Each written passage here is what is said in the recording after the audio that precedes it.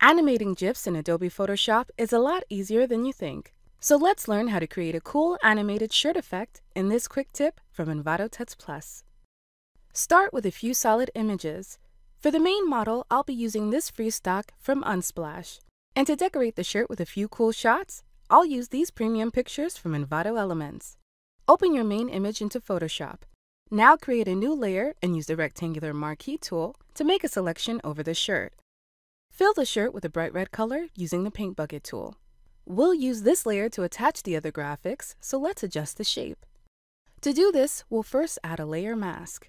Then zoom into the photo and lower the opacity to 50%. Switch over to the brush tool and use a hard round brush with 100% opacity to paint black onto the layer mask. Doing so will remove the red square so that you can carve out the shape of the model's top. Keep erasing these edges until it's nice and clean. If you have any areas that are affected by shadow, like the ones near the hair, feel free to use a soft round brush to soften the edges for a realistic shadow effect. Now set up the animation. Create 4 new layers, one for each new t-shirt graphic.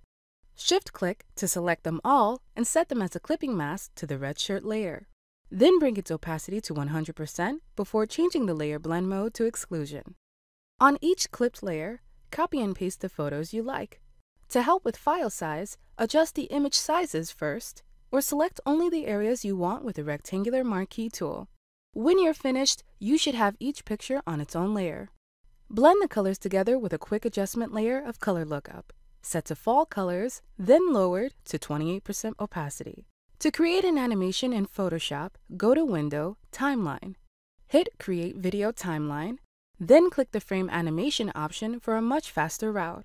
For an ongoing animation, make sure the loop is set to forever and the initial time delay to 0.1 seconds.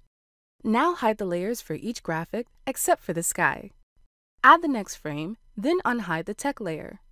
Unhide the leaves layer next for the third frame, then finish up with the flower layer for last. Preview your animation by going back to the start and hitting play. Great work! You can now save this animation as a GIF, keeping in mind that it might be necessary to adjust the final size for a smaller file.